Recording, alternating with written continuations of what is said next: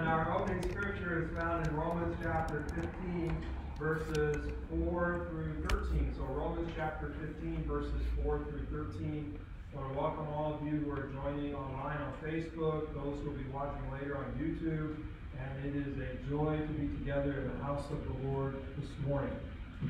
So Romans chapter 15, beginning at verse 4 on this second Sunday of Advent. For everything that was written in the past was written to teach us, so that through endurance and encouragement of the Scriptures we might have hope. May the God who gives endurance and encouragement give you a spirit of unity among yourselves as you follow Christ Jesus, so that with one heart and mouth you may glorify the God and Father of our Lord Jesus Christ. Accept one another then, just as Christ accepted you, in order to bring praise to God. For I tell you that Christ has become a servant of the Jews on behalf of God's truth, to confirm the promises made to the patriarchs, so that the Gentiles may glorify God for his mercy. As it is written, therefore I will praise you among the Gentiles. I will sing hymns to your name. Again it says, rejoice, O Gentiles, with his people. And again, praise the Lord, all you Gentiles, and sing praises to him, all you peoples. And again, Isaiah says, the root of Jesse will spring up, one who will rise to rule over the nations. The Gentiles will hope in him. May the God of hope fill you with all joy and peace as you trust in him, so that you may overflow with hope by the power of the Holy Spirit. Thank you, Lord. Let us pray. Father in heaven, we thank you for the privilege of being here today. Thank you for gathering us together. And we thank you for the hope that you give us in Christ Jesus, our Savior and Lord. May we grow in that hope, may we be possessed by that hope, and we pray, Lord, that you would be at work in our lives, that we would actually bring praise to you. In Jesus' name we ask. Amen.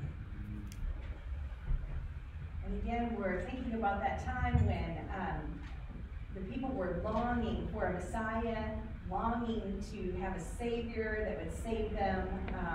And so we're going to sing, Come Thou Long Expected Jesus this morning. And then, do you know that Savior came? And we're going to sing about what child is this who laid to rest? This is Christ the King. And then we're going into Silent Night, Holy Night, all is calm, all is bright. And then how Jesus was able to sleep in heavenly peace. So let's join in this morning and just give a praise to the Lord today. Amen. Amen.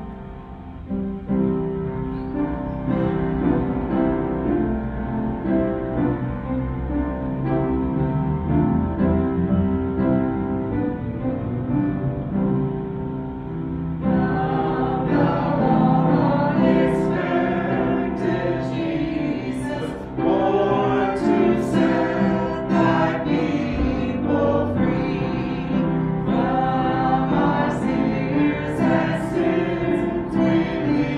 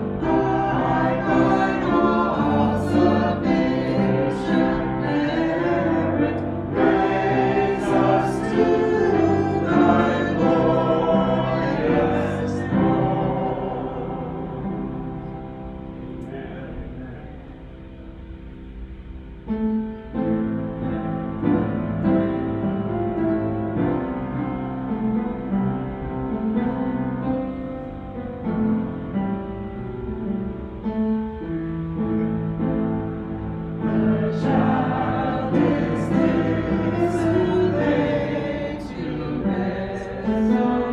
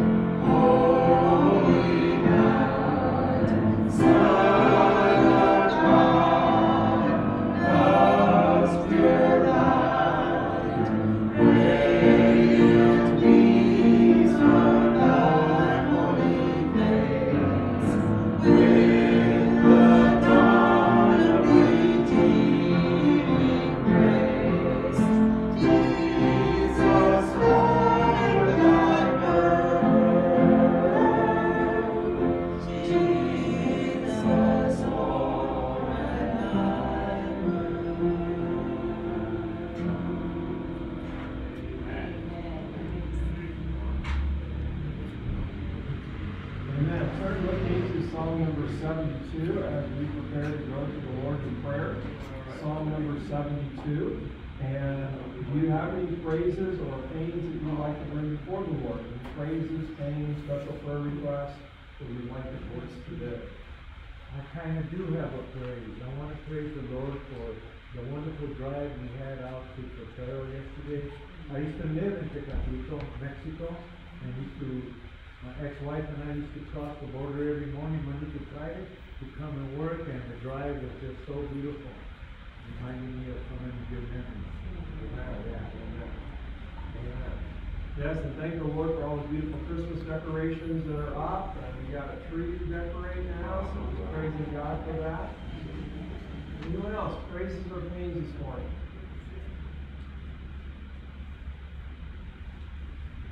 I'd like to ask prayer for my hip and taking steroids and as soon as you get Okay. All right, and pray. So Tony. Oh, I was gonna say, well, first off, glad I'm here. But yesterday went off pretty well. I got scared at first, but it went off pretty well. Amen. The Lord is faithful. You know what I'm talking about. Anyone else? All right, well, let's join together and pray Psalm number 72, and then feel free to pray out. And then I'll pray, and we'll close with the Lord's Prayer together. Psalm number 72. So join with me. Endow the king with your justice, O God, the royal son with your righteousness. He will judge your people in righteousness, your afflicted ones with justice. The mountains will bring prosperity to the people, the hills the fruit of righteousness. He will defend the afflicted among the people, and save the children of the needy. He will crush the oppressor. He will endure as long as the sun, as long as the moon through all generations. He will be like rain falling on a mown field, like showers watering the earth. In his days the righteous will flourish. Prosperity will abound till the moon is no more. He will rule from sea to sea, and from the river to the ends of the earth. The desert tribes will bow before him, and his enemies will lick the dust. The kings of Tarshish and of distant shores will bring tribute to him. The kings of Sheba and Seba will present him gifts. All kings will bow down to him, and all nations will serve him. For he will deliver the needy who cry out, the afflicted who have no one to help. He will take pity on the weak and the needy, and save the needy from death. He will rescue them from oppression and violence. For precious is your blood in his sight. Long may he live. May gold from Sheba be given him. May people ever pray for him and bless him all day long. Let grain abound throughout the land. On the tops of the hills may it sway. Let its fruits flourish like Lebanon. Let it thrive like the grass of the field. May his name endure forever. May it continue as long as the sun. All nations will be blessed through him, and they will call him blessed. Praise be to the Lord God, the God of Israel, who alone does marvelous deeds. Praise be to his glorious name forever. May the whole earth be filled with his glory. Amen and amen. Amen. Yes, and this concludes the prayers of David, son of Jesse, but it won't conclude our prayers. Amen. And so continue to pray out, and then I'll pray, and then we'll close with the Lord's Prayer together. I wish we had to do the thank my whole life for this privilege to be in your house. We're here to worship you and fellowship with each other on your presence. Father, we just give you praise because of who you are. You are God. You are the creator, maker of the whole universe. You're the one that keeps us. You're the one that sustains. Yes, thank you. And you're the one that knows everything about everything that we're going through. Yes. Hallelujah. You're the one that has planned, has prepared a way for us. Thank you, Lord. Prepare hope for us. And it's in your son Jesus. And we just give you thanks and praise for that this morning. And we lift up those who requested this morning. We lift up those who are hurting this morning. Yes. Those who are sick and we give them chronic healed. Yes. We pray for his health and all the pain that he's going through, and the medication that he's taking. But dear God, you know everything about us, Father, and you know everything about all of us, Lord. You gave us Brother Mario, Lord, Brother Tony, and all the other ones, Lord, and we lift them up to you. And we just pray, Father, that we just continue to trust you in everything, be drawn closer to you, to be changed, to be in that image that you want to know. Dear God, we just can't praise you enough for what you're doing in our life. And we just, Lord, thank you again for being with us today. And we thank you that you are the one who we can go to for whatever that's going on. And we just give you praise for the rest of the day and through the service, that we will hear your word, and that we will receive your word and take it and be obedient to it. And we give you thanks and praise for it.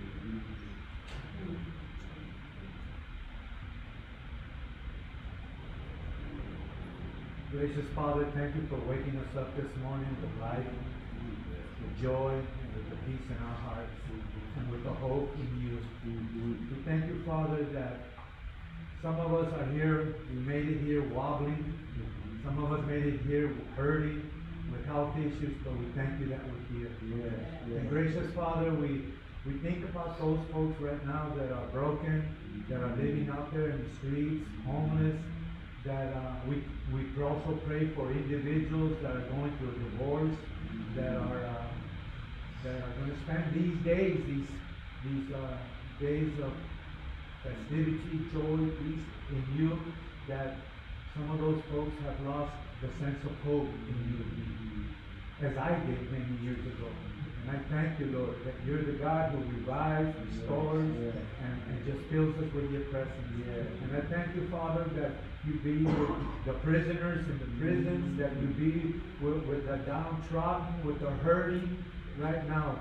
During this time of season, we come in here with our aches and pains, but we have joy, we have your peace, we have hope in you. Yes. Some of these folks, Lord, they have no hope, Lord.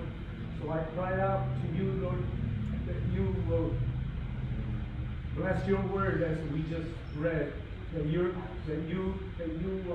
reach out to the hopeless, that you reach out to the downtrodden, the distressed, the sorrowful, and they need your help, Lord. I pray that you give them a helping hand, Lord, in Jesus' name.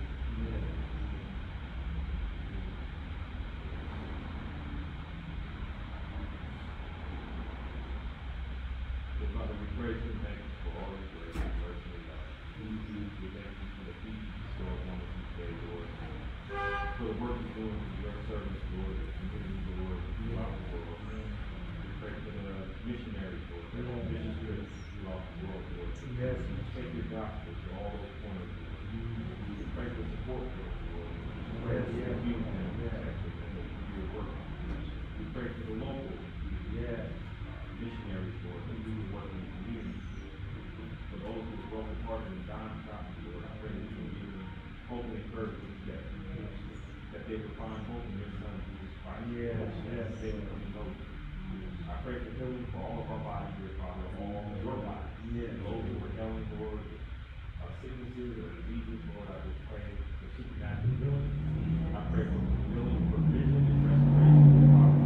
I pray that you can cast out those infirmities and diseases. I pray for our beloved sister Heather, who is incarcerated. Have mercy. I pray for deliverance for her as she seeks a decision, Lord, from the administrators that you placed over those matters. Because we know that there's no authority, Lord, but yours. And we just pray that you would touch their hearts and move them, Lord, to see the light of Christ in her, Lord. Just set her free right now and deliver her. And I pray from all the others, Lord, for peace that they would come to know you, Lord. As you deliver me, Father. I just thank you for your grace, your mercy, and love, Lord. We just pray for our church, Lord, that you will continue to do your work here. We pray for those who pray for us, Lord, that you would bless them, encourage them, Lord, just continue to pour your spirit in them so that they can bless us, dear Father. I just pray, Lord, as we prepare for this chapter in the new year, Lord, that you will prepare our hearts to know and seek you in a new way, that we might do a work that's so fruitful, Lord, that it brings so much glory to the kingdom, Father, and so many souls that you changed, lives to be restored. We just thank you for the restoration of the here and for all the memories you're bringing back, Lord, to return.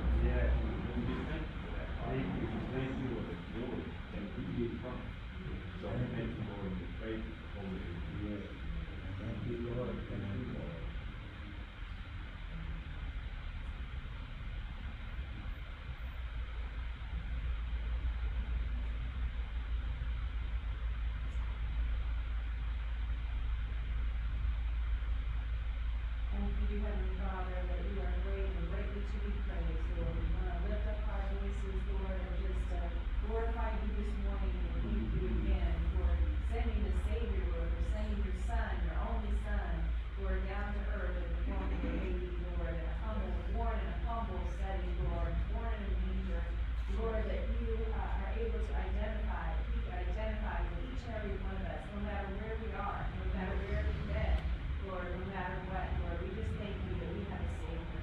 We thank you, Lord, that you came to enjoy life and peace, Lord.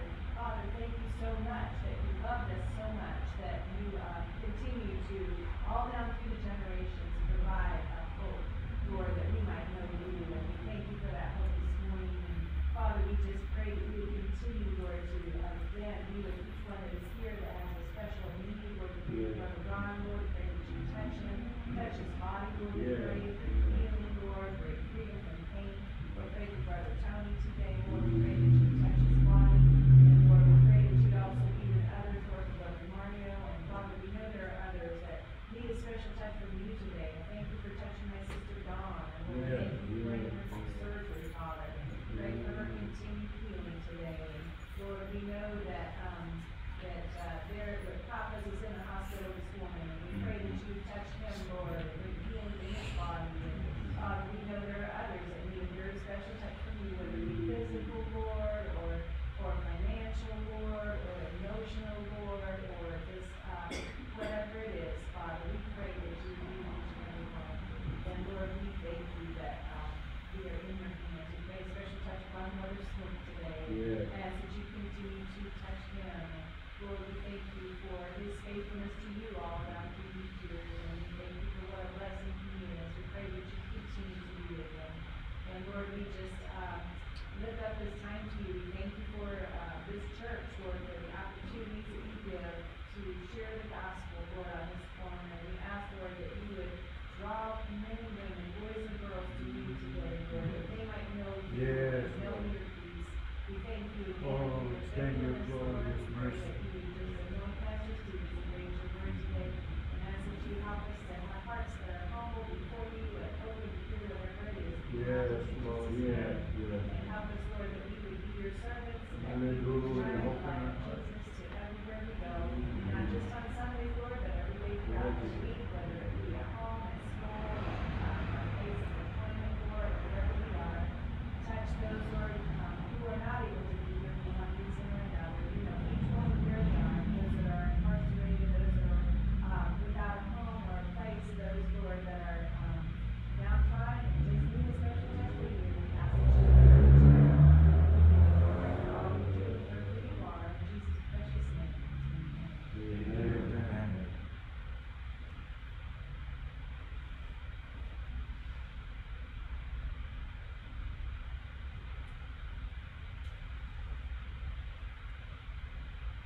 Our gracious and holy Father in heaven, we are grateful to be in your house today. We thank you for waking us up, and we thank you for putting it within us to be able to be here, to come together, to praise your name, to cast all of our cares upon you, and to learn of you and to know your ways.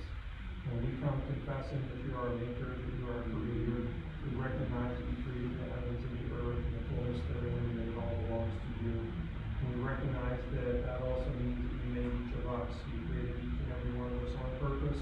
We're not self-made, we're not an accident, we're not a mistake, but you created every single one of us on purpose. And you brought us together this Oh, we morning. give you thanks for We that. pray, Father, that you would empower us to live into that purpose, that we would reflect your character, your love, your grace to one another. Help us, Lord, not to be turned in on ourselves, help us to be turned towards you and turned outwards towards each other. And we thank you, Lord, that in throne above, you stoop low and you're mindful of our every care, our every need. We're grateful that you didn't just make us and then walk away and be done with us, but you have stayed engaged in our lives. Thank And you, you watch Lord. over us day by day. Thank you for how you provide for us and meet our daily needs. And we pray, Father, that you would be with those who are struggling financially, those who need work, those who need better work. We pray that you would make a way that you would provide.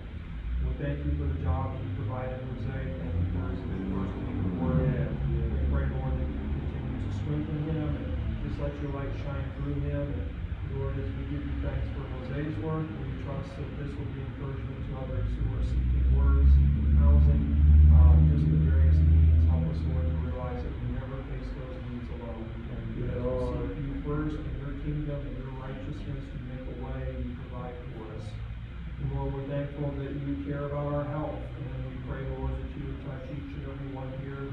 struggling with health issues.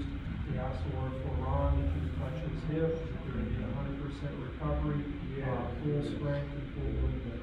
We pray for Brother Mario, Lord. We ask you to touch upon him, to strengthen and for full recovery, and new strength each day. And Brother Tony as well.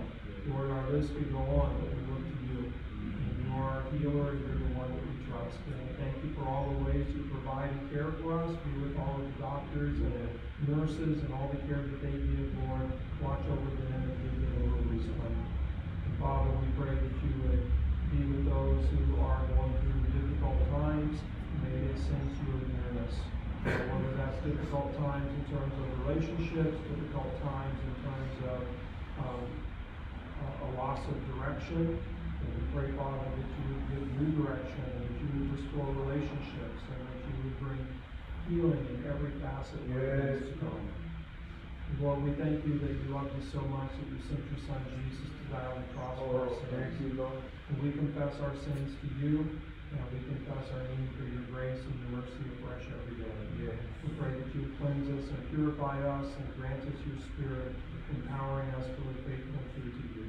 Help us to trust you wholeheartedly. Help us to love one another more and more deeply. We pray that you truly would be glorified in our lives. And grant us your Spirit, that we might be able to discern right from wrong, that we might be able to discern what is best, so that our lives will be filled with the fruit of your righteousness. And Father, we thank you for those that you have blessed us with, to encourage us, and to help us to follow you more closely, and to help us to know you better. And Lord, help us to be that kind of a brother, that kind of a sister to someone else. Use us, Lord, to point someone towards you. And Lord, we do bring everything to you. Thank you for the privilege of casting all of our cares upon you. And we do pray for the incarcerated today, and we pray for their families. We pray, Lord, that you redeem the time, that you bring restoration. We pray for those who are on the streets today, and again, we pray for their families as well, and the brokenness and the hurt and the heartache that's there. Yes. Lord, we trust you, and we pray for your healing and for your kingdom to come. Yes, Lord. And Lord, we pray that you would be with those who are dealing with addictions today. We ask for liberation. And again, Lord, we know that this impacts families. And so, Lord, we pray for healing in the families as well. Yes. And Lord, for all those who maybe need a new start in some kind of way, we pray, Lord, that you would bring that about. And that there would be a fresh realization that you would be God who makes things new, that you are the one who truly does give new starts. We pray for our community, pray for our city, pray for our state and our nation, and really the whole world. Leadership at every level, Lord, give them grace to seek you first, give them wisdom for all the challenges that they face, and we pray, Lord, that you give them integrity as well. In the midst of such pressure to compromise and to be bought out, we pray, Lord, that you would empower them to operate with integrity and to serve and to do what is best, give them your vision. And then, Lord, we pray for us, your church, on this corner, across the street, and all corners of the globe. Grant us your Spirit, Lord, that we might be faithful witnesses, that those around us might come to know who you are by your gracious and powerful work in our lives. Transform us more and more into your glory, and into truer and truer reflections of Christ Jesus, not just so that our lives are better, but so that the world might know that you are the God who truly does save, that you are the one who redeems, and you're the one who makes new. Our Father, who art in heaven, hallowed be thy name. Thy kingdom come, thy will be done, on earth as it is in heaven. Give us this day our daily bread, and forgive us our trespasses, as we forgive those who trespass against us. And lead us not into temptation, but deliver us from evil. For thine is the kingdom, and the power, and the glory forever. Amen. Amen. Well, I want to thank you for giving. The offering plates are there in the back, and you're welcome to leave your offering there. I know some of you give online and mail your offering in, and just want to say thank you for your faithfulness. We have a few announcements, and so tonight there's no service here. Tonight we are not doing Zoom. We're having service at Living Water, which is downtown, on 16th and Market, and that's at 6 o'clock tonight. So service 6 o'clock tonight at Living Water. And so if you need a ride, let me know, but otherwise, if I don't hear from you, I'll just assume you're going to show up there. And so 6 o'clock, Living Water. And then, let's see, what else do we have coming up? On December 16th, so not this Friday, but a week from Friday, that is the Christmas dinner. And so Debbie Tucker and her husband Mike will be kind of putting that dinner on. We want to be here to help out with that and to celebrate. And so that's not this Friday night, that is a week from Friday night. And then next Sunday night, we will be going Christmas caroling. And so we want Christmas carol, make sure that you're here next Sunday night so that we can do that together. And I think those are the main announcements. Am I missing anything? I think that's it. Again, I want to thank everyone who's helped with decorating the church. It's beautiful. And Brother Matt went out with Brother Richard, and I'm not sure who all went, but they got a tree. And so we got a tree to put up. And so we want to get that up and get that lit and important thing. Okay, Advent. And so our Advent wreath and candles. And so you can see that there are 4 candles. Advent is the season that approaches Christmas. And you may think Advent is all about preparation for Christmas, but it's really more than that. The word Advent means to come. And with Advent, we're not just anticipating Christmas when Jesus came as a babe in a manger. With Advent, we're anticipating his return, his coming again in all of his glory, to bring judgment, to bring peace upon the earth. And so the 4 Sundays before Christmas, those are the Sundays of Advent. Those are the Sundays in which we anticipate very intentionally Christ's return. And we light candles because as Christ returns, he is the light of the world. And so he is approaching, is getting closer, and so the light increases. And so it's a kingdom of light, it's a kingdom of integrity, it's a kingdom that reveals, and the light shines in the darkness cannot comprehend it, the darkness does not overcome it. And so we light the candles in anticipation of his coming and his kingdom. You'll notice that 3 of the candles are purple, and that symbolizes the royalty of Jesus, that he is king. You'll notice 1 candle was pink, and that symbolizes the joy that Jesus gives. His is not a kingdom of tyranny or a kingdom of oppression. His is a kingdom of joy.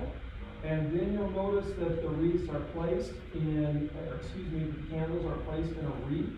And so that symbolizes that his kingdom is everlasting and is made of evergreen, and again, symbolizing not simply everlasting, but life-giving. And then the center candle is the Christ candle that is lit on Christmas Day, and it is white in all of its purity and all of Christ's purity. And so we light the candles, we look forward to Christ, we anticipate Christ's return, and this reminds us that Jesus is coming, and it's actually good news that he's coming. He's coming with his kingdom. And so I've asked Brother Matt and Brother Richard to come, and they're going to light the first and second candle today. And the passage of Scripture for the lighting is Isaiah chapter 11, verses 1 through 10. So it looks like Brother Richard is going to read. So Isaiah 11, 1 through 10, and Brother Matt, if you'd light those 2 candles.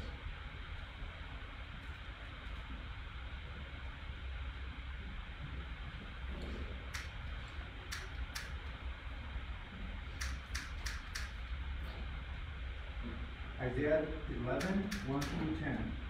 A shoot will come up from the stump of Jesse. From his roots a branch will bear fruit. The Spirit of the Lord will rest on him. Spirit of wisdom and of understanding. Spirit of counsel and of power. The Spirit of knowledge and of the fear of the Lord. And he will delight in the fear of the Lord. He will not judge by what he sees with his eyes, or decide by what he hears with his ears. But with righteousness he will judge the needy. With justice he will give decisions for the poor of the earth. He will strike the earth with the rod of his mouth. With the breath of his lips he will slay the wicked. Righteousness will be his belt, and faithfulness the sash around his waist. The wolf will live with the lamb, and the leopard will lie down with the goat.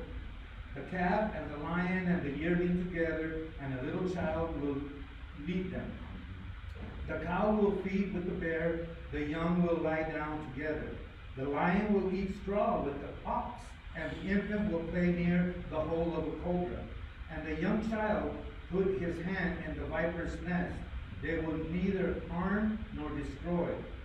On all my holy mountain, for the earth will be full of the knowledge of the Lord as the waters cover the sea. In that day, the root of Jesse will stand as the banner for the peoples. The nations will rally to him, and the place of rest will be glorious. Amen. Amen. Thank you for persevering, Brother Mike. All right, question for today. What are your favorite Christmas lights? What kind of Christmas lights do you like? And then part 2 of the question is, what is the message of Christmas lights? So go ahead and talk to your neighbor, share with them about your favorite kind of Christmas lights, and then the message of those lights. ¿Qué significan las luces?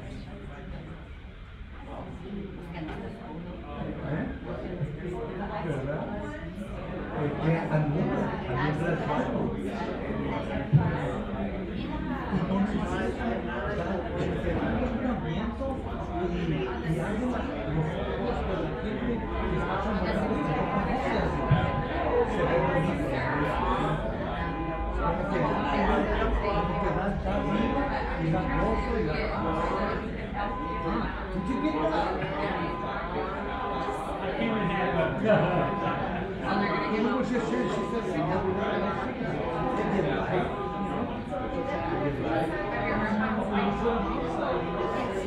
You can see people that don't know them, they see the beautiful lights and it gives them a sense of joy. It symbolizes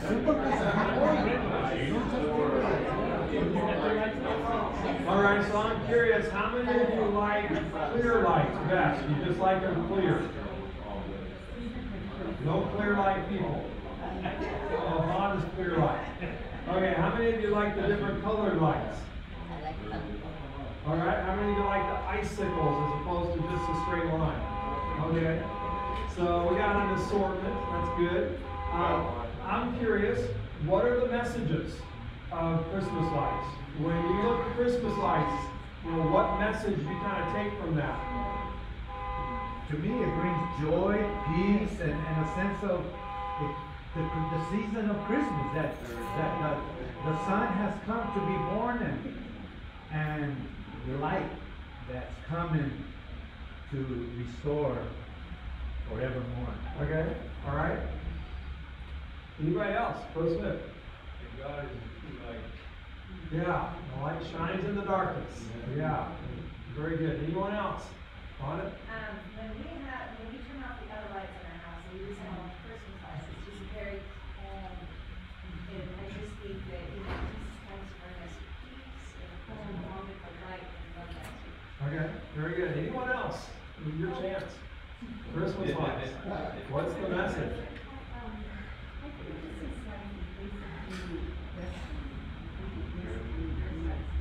Okay. I might be wrong, but I know other countries, like in England, they started to do that many years ago. Generally, they don't do, because they're not Christian, they don't do Christmas, they don't do multicolor. Okay. Like, it's kind of interesting that they do multicolor. The multicolor makes you really happy with this, and it just brightens it up, I mean, like, those are just beautiful, beautiful lights. Very good. We had our lights before Thanksgiving. Wow. We decided to get, it's a task to put lights and decorate. We decided we're going to do it before Thanksgiving and have the whole month and more, There you go. And then hopefully you'll have them down by Easter.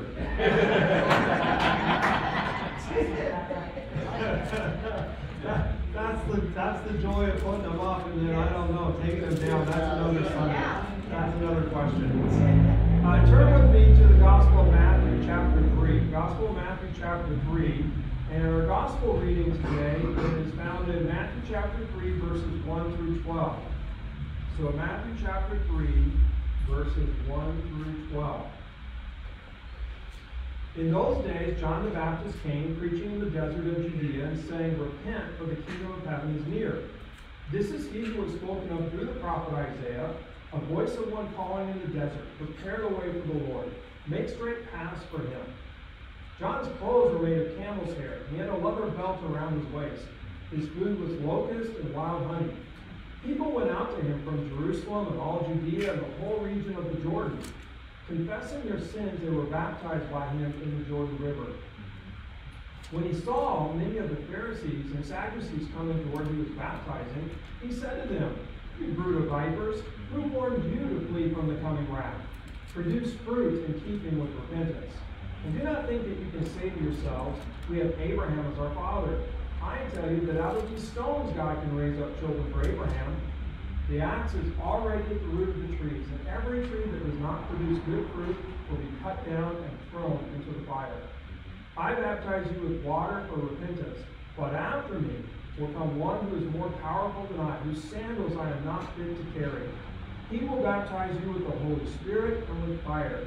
His winnowing fork is in his hand, and he will clear his threshing floor, gathering his wheat into the barn, and burning up the chaff with unquenchable fire.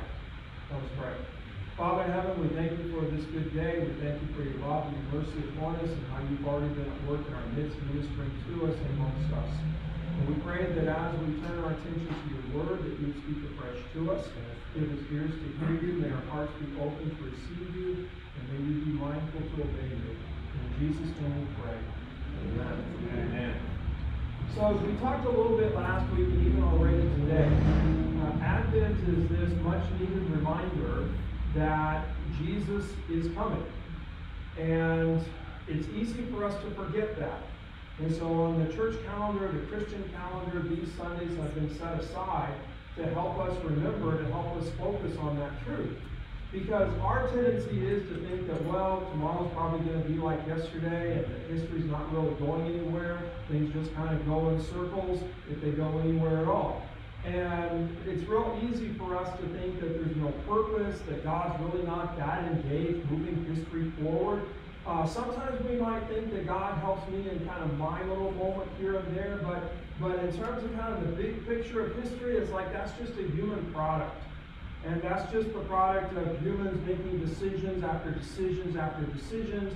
And we kind of forget that God is actually over history and moving history forward, and that God actually has a destination that God is moving history towards. Amen. And so Advent is really important for us to kind of step back and step out of kind of our culture for a moment and think, wait a minute, no, God is over history, God is at work in history, and God is moving history towards a particular destination, a goal.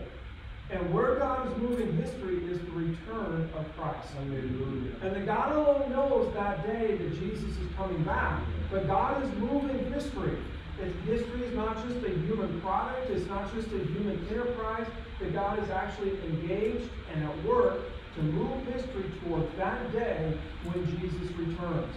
And so it's important for us to remember that. A little bit more in terms of thinking about this day that God is moving history towards. That it's a good day. It's a day when Jesus will come and put all things right. And so it's a good day. It's a hopeful day. And we will hear more about that today. Now last week, our scriptures helped us to focus in on two main truths. And number one, the reality of that day. That day is coming. And whether we acknowledge it or not, whether we're prepared for it or not, that day is coming. And so the scriptures reminded us of kind of the reality of that day. And the second thing that the scriptures helped us to think about last week is the importance of living these days so that we're ready for that day. That given that that day is coming, that should shape how we go about living these days. Because these are the days we have. These are the days we've been blessed with. And so how we live these days, we need to be ready for that day. Because we don't know when that day is coming, but it is coming. And when that day comes, we'll have to give an account for how we went about life in these days.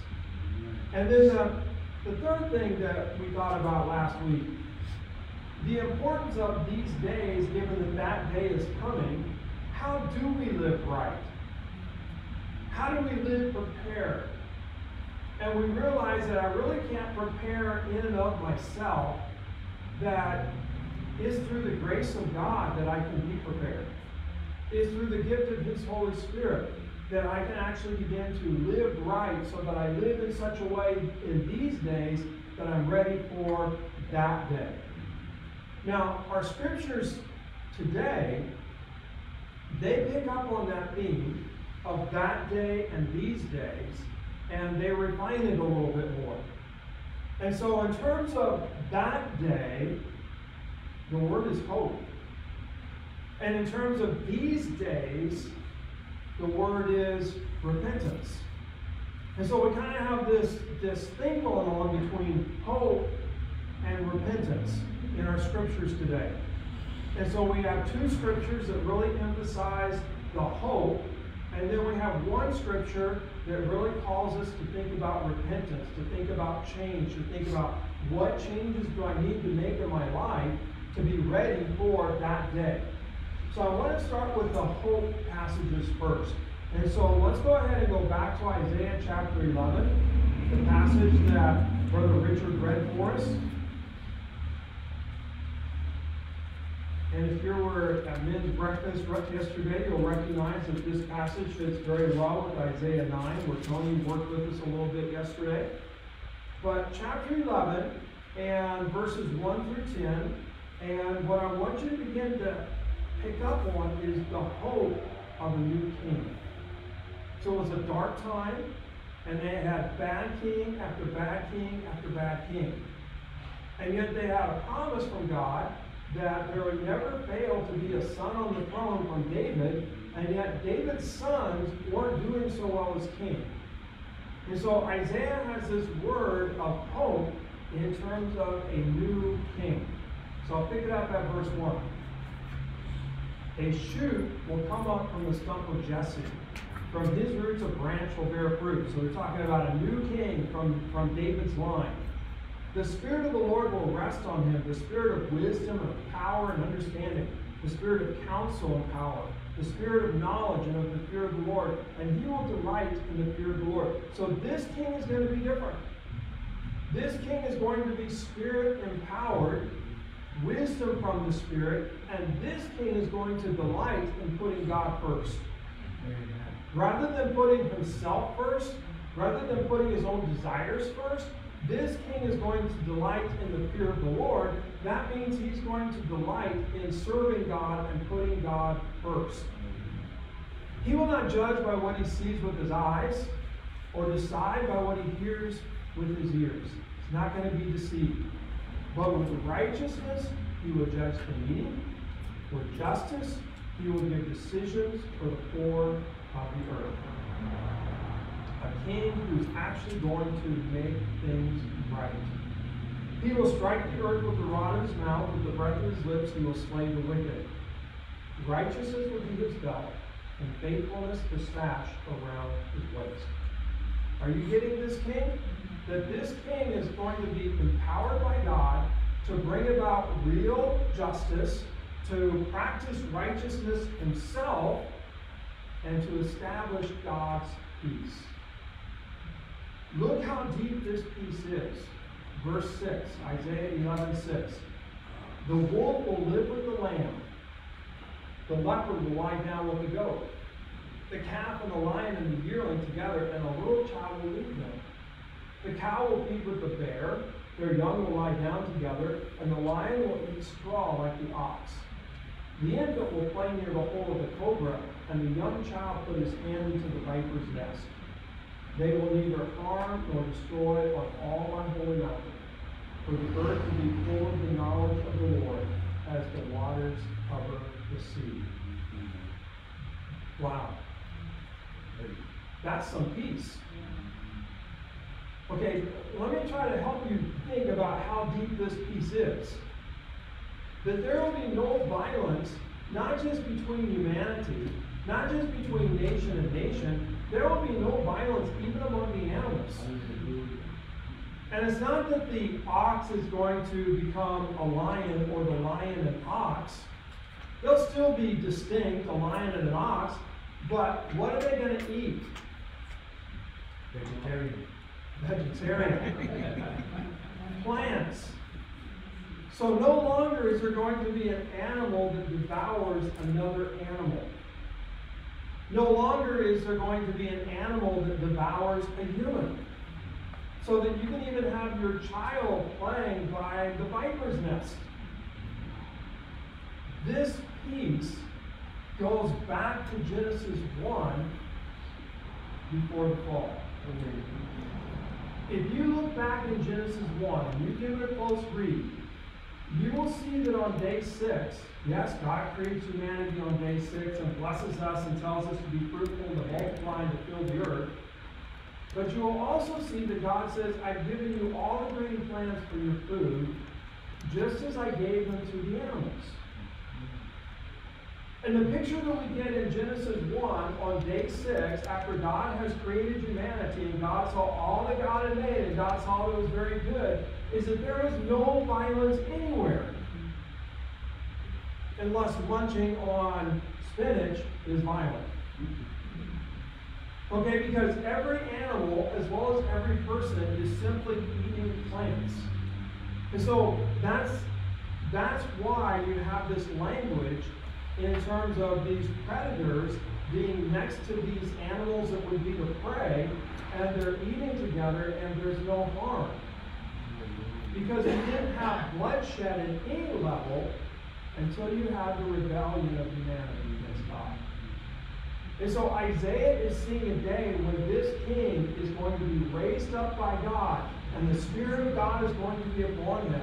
And he's not going to be deceived, and he's not going to serve himself or have his own hidden agenda, but he's actually going to fear God, putting God first. And as this king puts God first, then God empowers this king to bring about a new day of complete justice and peace. So that we go back, if I can say it that way, to creation before the fall. We go forward to a new creation, a new day in which the fall has been overcome. And we have this incredible peace. Now, I'll just be honest with you, I'm not ready to go vegetarian. But I sure like this day. This anticipation of peace. And how's that going to come about? It's going to come about through this king. Now that is our hope. Our hope that we really have this day that's coming. Hope in a corrupt and dark time. And basically God is saying once again, let there be light. Thank you, Lord. Because if you think back in creation, what's the first words that God said? Let there be light. Let there be light. The earth was full of darkness, it was formless and void, and God's first words, in the midst of that darkness, let there be light. And then, thinking back to the creation story more, remember that line? There was evening and there was morning, day 1. Now, I don't know about you, but I normally think in terms of morning and evening. But the scripture is really specific. There was evening and there was morning. I think about the day starting in the morning, going to night. But here we have there was evening and there was morning, day 1. Why do you think it might be that way? Because there was darkness and no light. There was darkness, and God is a God who is always saying, let there be light. Hallelujah.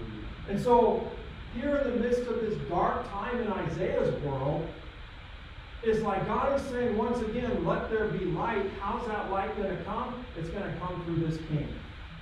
And God is going to raise this king up and bring about this new day in the midst of darkness to where there is real and lasting peace. Thank you, Lord. Let's go to our next hope passage. I mean, that is hopeful. Let's go to our next hope passage. And that is over to Romans.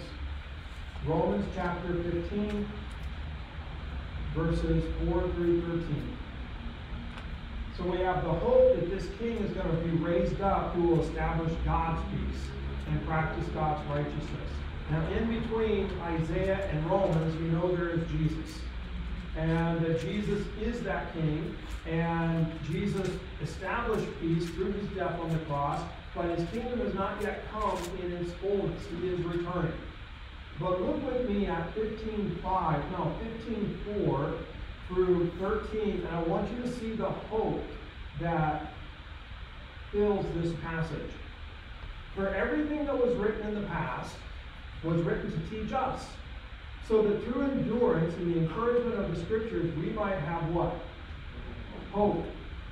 May the God who gives endurance and encouragement give you a spirit of unity among yourselves as you follow Christ Jesus, so that with one heart and mouth you may glorify the God and Father of our Lord Jesus Christ.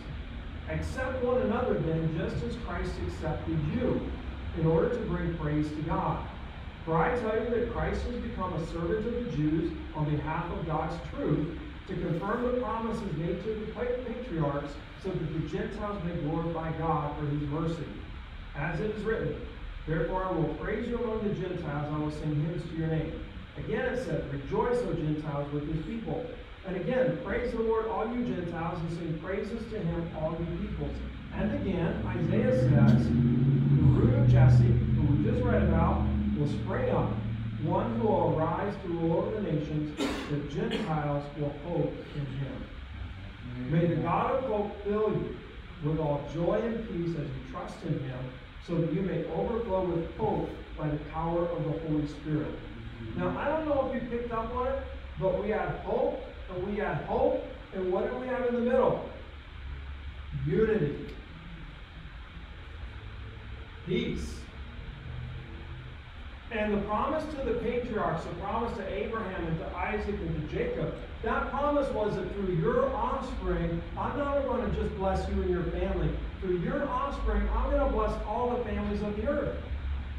Through your offspring, the Gentiles are going to be blessed, and they're going to come to know who I am.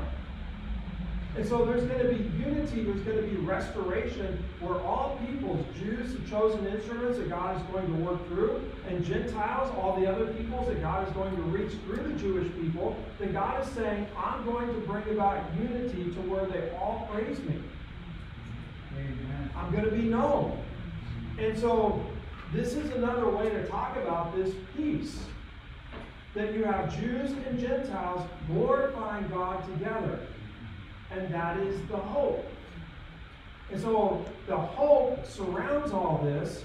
And at the center of this hope, there is this day of peace to where all peoples recognize that God is our Maker, that God is our Savior, that God is the one who is worthy of our lives, worthy of our trust, and worthy of our praise. Now, so this hope is a hope that produces unity. Let me say it differently. It's not simply a hope for unity. Like sometimes we hope for unity, and that's a good hope. But what this is saying, I think, is that because we have this hope, unity comes about. We have this hope that God is raising up Christ, and in Christ there is salvation for all peoples. And so out of that hope, a unity among all peoples is produced. We're able to praise God together. We're able to rejoice together. We're able to share together and have peace together. The Gentiles will hope in the one who comes from Jesse. And Christ is the fulfillment of that promise. Okay, so probably the key line in all of this that gets me is verse 13. May the God of hope, the God who gives hope, fill you with all joy and peace as you trust in him, so that you overflow with hope by the power of the Holy Spirit. Amen. You know, my question is, one of my questions, what's that hope that falls right about here? You know, what is this hope? And it's interesting because as you kind of work in and out of Romans, you know, at one point back in chapter 3, Paul says, for we have all sinned and we all fall short of the glory of God. That we've all sinned, We've all messed up, and even now, we fall short of God's glory. Now, what does it mean to fall short of God's glory as a person? Okay, and I think what it means, me falling short of God's glory, means that I have not yet attained, taken hold of everything that God created me to be, that God saved me to be. That there is still plenty of room in my life for growth and transformation so that God will be truly glorified in my life, that my purpose will be fulfilled. Okay, are you kind of seeing that? That for me to fall short of the glory of God doesn't mean that I'm falling short of being God. Of course I'm not going to be God. But to fall short of the glory of God means that my life is not yet fulfilling everything that God created me to be and saved me to be. And so I'm not there yet. And so no matter how long I've been saved, no matter how long I've been walking with the Lord, no matter how much I'm growing in Christ's likeness, there is still more growth to be done. So that my life becomes a truer reflection of who Jesus is. So my purpose, it may be partially fulfilled, it may be being fulfilled, but it's not filled completely yet. I still fall short of His glory, so that I don't truly reflect everything that He desires to do in my life at this point. But you know what is amazing? You turn a few pages over in Romans to chapter 5. Therefore, since we have been justified through faith, since we've been put right with God, trusting in Jesus and what Jesus has done, we have peace with God through our Lord Jesus Christ. Yes. Through whom we have gained access by faith into this grace in which we now stand, and we rejoice in what? In the hope of the glory of God. So I fall short of the glory of God. And at the same time that I'm falling short of the glory of God, because of Christ Jesus, I stand in grace and I have peace with God, and I'm able to rejoice in the hope of the glory of God. Do you hear what this hope is? This hope is that God is going to continue to do such a work in my life that one day I am so transformed that His purpose for me is fulfilled. And that I reflect. And that day happens ultimately Resurrection Day.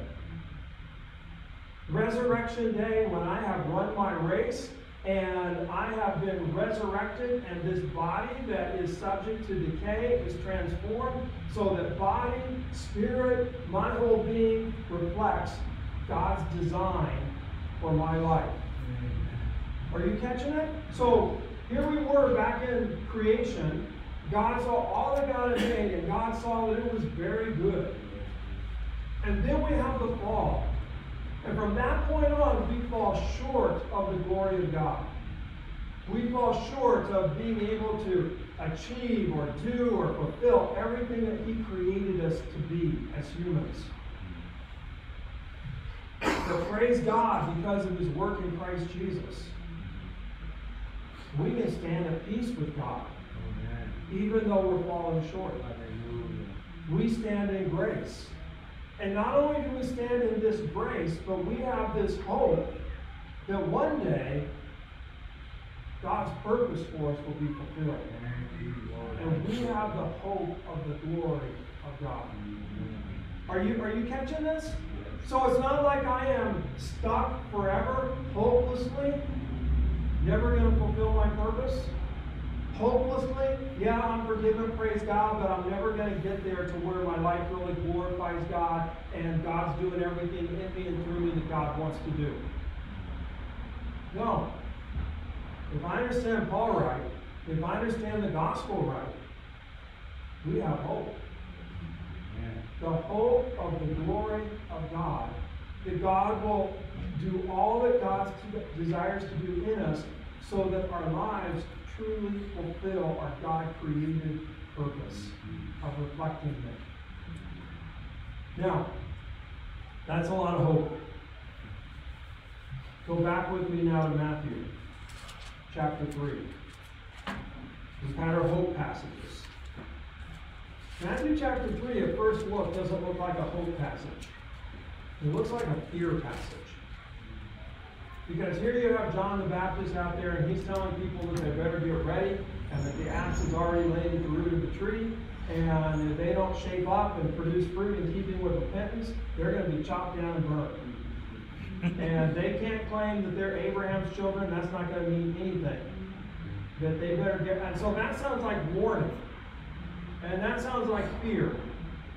And so I've always kind of read it that way, and today really kind of threw me a little bit in terms of these hope passages with this passage that looks kind of like a fear passage and a threat passage. And so as I wrestled with that, it made me start to rethink John, what is John the Baptist doing out there? He's getting people ready. What is he getting them ready for? He's getting ready for the thing that they've been praying for. That they've been longing for the day that God would raise up this one that Isaiah prophesied. And so John's whole ministry, while he's calling for people to repent, is actually a context of hope that, hey, God is working. And right on the immediate horizon, the kingdom of God is about to break in. And God is raising up this one who is going to usher in, who is going to establish God's rule and God's peace and God's righteousness. And so now I'm beginning to hear this a little bit differently. Rather than John out there kind of scaring them, hey, you better get ready, John's actually saying, hey, this is good news. You better get ready. I'm just curious, what motivates you more? Fear or hope? Sometimes we change because we're scared. And sometimes that change can be lasting change because we're scared. But I think more often than not, we change because there's hope. That there's the hope of being changed, there's a hope of being new, there's a hope of doing life differently. Whether it's a small thing or a little thing, or a big thing, that we tend to make changes if we feel like the changes that we make will actually make a difference. That we have hope of a difference. And so if I don't feel like I'm really going to make any difference by making a change, it's like, why bother with the change? Or if I try to change and I fail, and I try to change and I fail, and I try to change and I fail, it kind of just becomes hopeless. And so why bother trying to change? But if I have hope that change really is possible, then I'll try again. And I'll try again, and I'll try again. And I think John is preaching repentance in a context of hope, not simply a context of fear. And yes, he's giving warning, but in the broader context of John's ministry and that time, it was a time of darkness. And John is saying, hey, the sun's about to come up. God's about to say, let there be light once again. That this promised king, his kingdom is at hand. And through him, God's going to establish peace. And so, get ready to receive the king. Change. And people are changing. They're going out to hear him and to be baptized by him, kind of a washing away of their old life and getting ready for this new king, hopeful that the king is going to come and establish his peace and his kingdom, and that they'll participate in it. And there are some who are coming out just to see what he's up to. And they're kind of self-righteous, and they're the ones used to being in charge, and John just kind of says, who warned you to come out? But you better change too. And so he's calling for them to repent, to change, and really that's what repentance is. It's a change of mind, it's a change of heart, it's a change of attitude, of actions. And so repent, why? Because the kingdom is near. That hope is about to be fulfilled. So turn from whatever you need to turn from and turn to Jesus. Turn to get ready and produce fruit. Now, John's words, this coming one will baptize you with the Holy Spirit and with fire. John's just baptizing with water. It's an external washing, but it's not an internal change. But this one who's coming, he's going to baptize with the Spirit and with fire so that there will be real change. Sometimes scholars look at this and they think primarily in terms of John's announcing that it will be the age of the Spirit, and that when Jesus comes, when this one comes, it's also going to be this incredible time of judgment. And then they kind of divide that up and think, okay, maybe John's a little bit off in his understanding of it, that the judgment is coming later, the fire is coming later at Jesus' return, and we're in the age of the Spirit now, and when Jesus returns, that will be fire. And that's where you'll have judgment. And no doubt there's some truth in that. But I'm not sure that's the whole truth. Because when I think about the baptism of what Jesus does in our lives, it's Spirit and fire now. Amen. Spirit in terms of giving us new life, but fire in consuming that stuff within us, it's got to go. But there's no place for it in new life. So whether it's an attitude of selfishness, hey, that's got to go now. If it's an attitude of pride and arrogance, that's got to go now. That the Spirit and fire work together to where the Spirit is giving us new life, and in order to receive that life and really live that new life, there's some things in our lives that kind of got to get consumed by that fire. And it may be a habit, it may be an attitude, it may be whatever it might be. And so, this is the good news, is that this King who comes, he helps us change. Amen. Thank you, Lord. We don't just have to change on our own to get ready for him, that he comes so that we can be changed. And so that we can live new lives. And so that we are empowered to be done with the old and to put on the new. Okay, are you kind of tracking with me? That in this context of hope, we can actually repent in hope and not just fear. That we can actually change, not in and of our own strength, but because he gives us his Spirit. Because he's at work to change us and to consume whatever needs to be consumed in our lives that doesn't fit with the new life, that doesn't fit with his kingdom, that doesn't fit with his peace. So this morning, as I'm wrestling with this, I'm thinking about how hope produces repentance. How hope produces change. And that as we repent, as we change, this enables us to take hold of this hope even more. This hope of actually fulfilling what God created me for. Amen. This hope of actually being who God created me to be, who God saved me to be. The hope empowers change.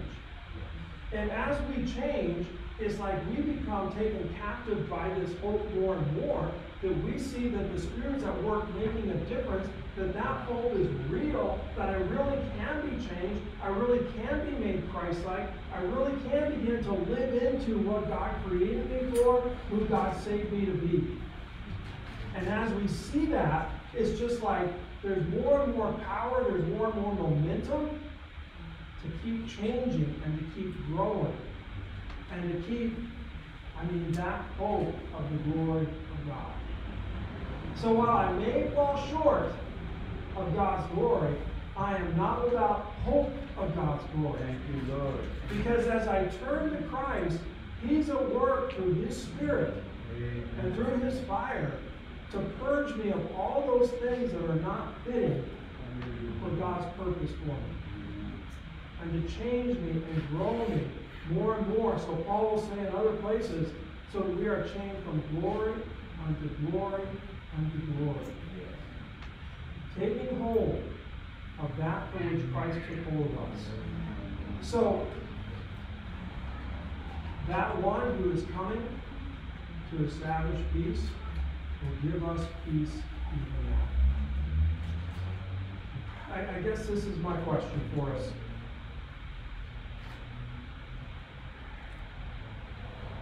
Do you recognize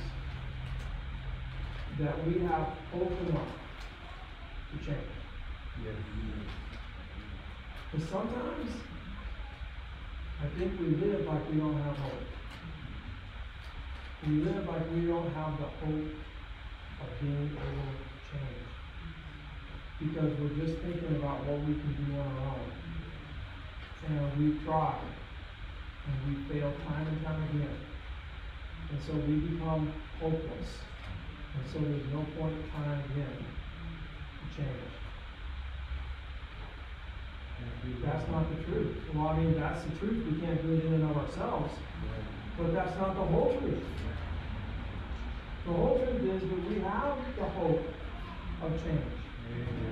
But it's not in and of ourselves. It's the hope of Christ. It's the hope of the glory of God. And so, this one who comes, this one that we're anticipating his return, he's already at work now to prepare us for his return. So that the change begins now. And we can be in process of becoming more and more like him. And living into our God-given purpose of bringing him glory. So, this morning, I think I would like to, before we take communion, I think I would like to spend a little bit of time in prayer. And I don't know what changes you feel like the Lord has been talking to you about today, what repentance needs to take place in terms of turning from one thing to this thing, turning from that into the Lord, or this habit into a new habit is going to be God glorifying. I don't know what the Lord is talking to you about in terms of change. But I want you to know that there's hope. Hope to change. And the hope is not, I'm going to do it this time. The hope is his Spirit. The hope is that he will not forsake, but he will continue to perfect the good work that he's begun in us. And so, don't give up, but invite him to help more and more. Help me change. And grant me that hope that I'll keep trying. I'll keep giving effort. Coupling my effort with the work of your Spirit in my life. So would you bow your heads and pray? Mom, maybe if you would come and just play silent night. No singing. And, John called people out to the wilderness to be baptized. Sometimes it's helpful to kind of actually move and go and pray. If you want to come and pray here at these altars, you're welcome to come and pray here. If you want somebody to pray with you, be glad to gather and pray with you. But if you want to just pray where you're at, that's fine too. But I'd like for us to take a few moments in prayer. God, help me to see what you want to change. God, I think I know what you want to change. God, help me to change. Change me by your Spirit. I invite you to pray.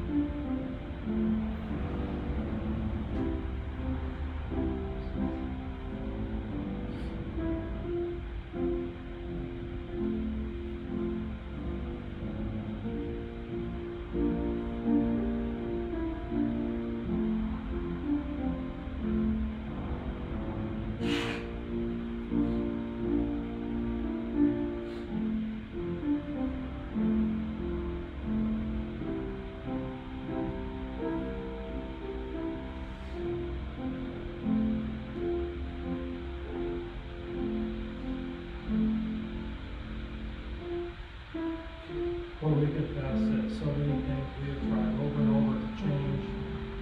We recognize we've just been trying to change them by our own strength. Have mercy upon us, we pray. Help us not to be so arrogant or so foolish.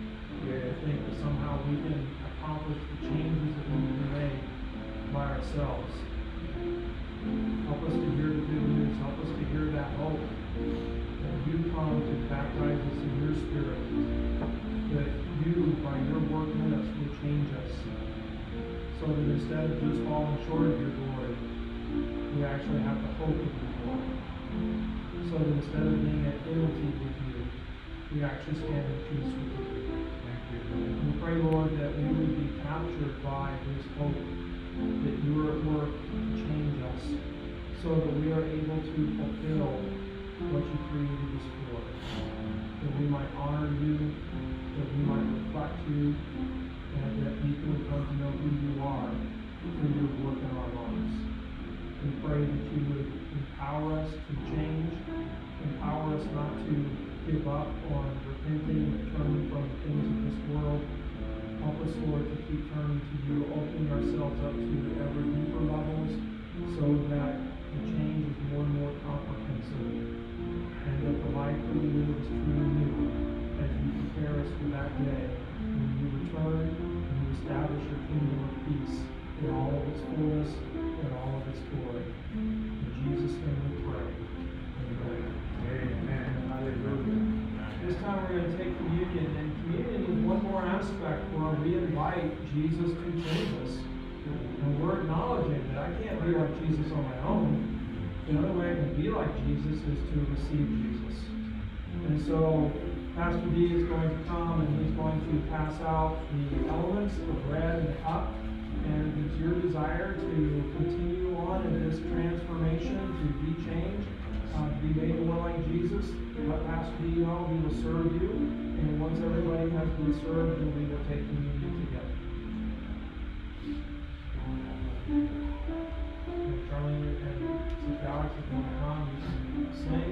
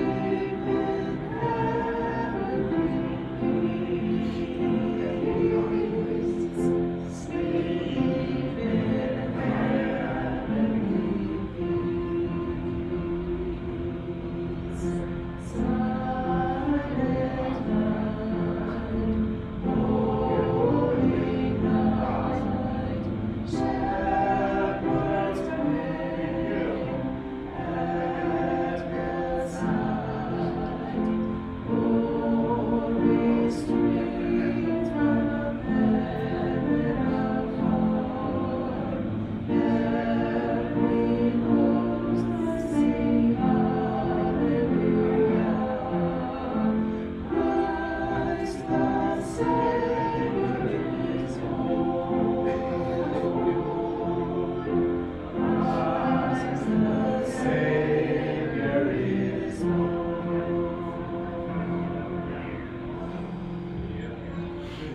pray.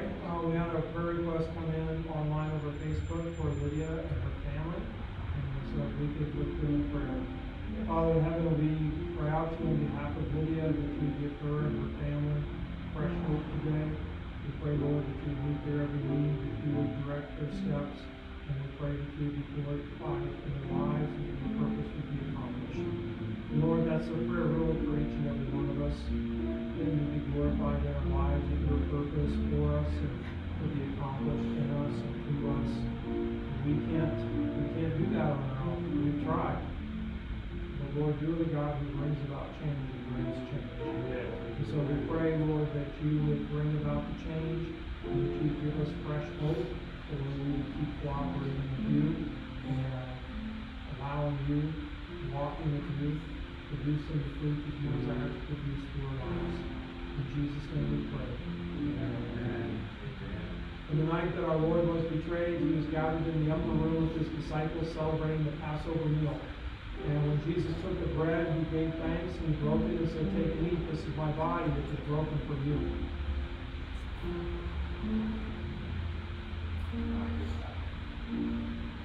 And then in like manner, Jesus took the cup, and when he had given thanks, he said, "Take and drink. This is my blood which is poured out for you for the forgiveness of sins."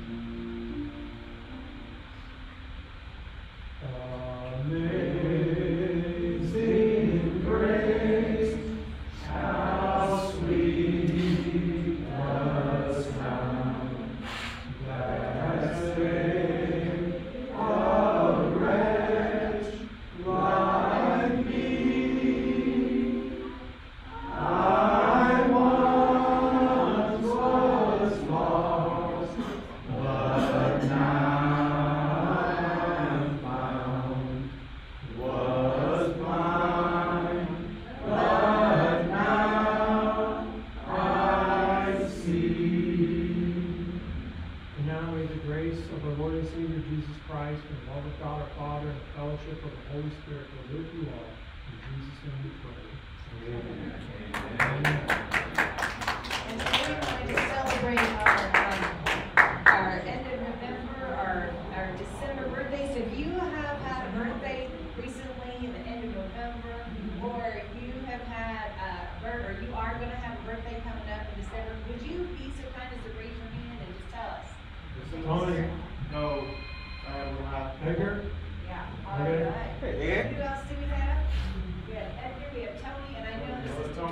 Right here. Yes. All right, so let's sing happy birthday. Happy birthday to you. Happy birthday to you. Happy birthday, dear Edgar. Tony. Happy birthday to you.